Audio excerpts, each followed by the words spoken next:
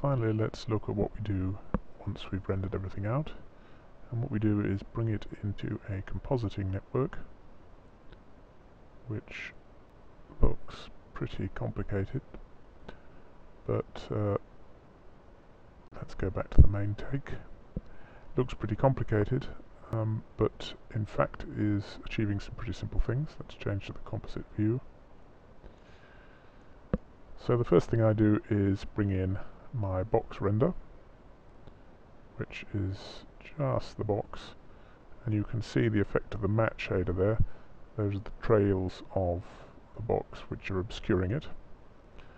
And then I detect the edges of the box, I colour them in, we blur them, then we subtract that from the original box, which in the meantime we've used a colour correct node to darken, and then we blend those two things together. The effect of that's a bit clearer when we come later on to composite that over the trails. With the trails I bring in my render, which just has the trails, and we can see the effect of the motion blur here quite clearly. I then blur the trails further,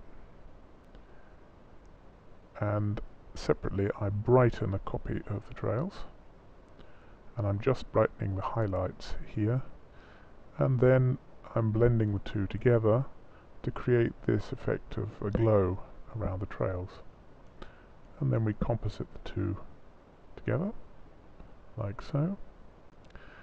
Finally I'm bringing in the reflections,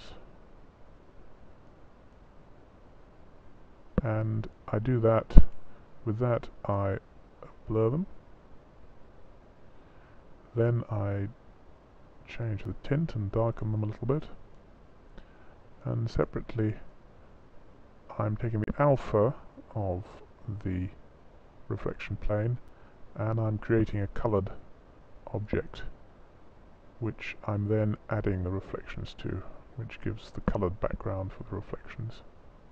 And then finally I'm compositing the reflections underneath everything else.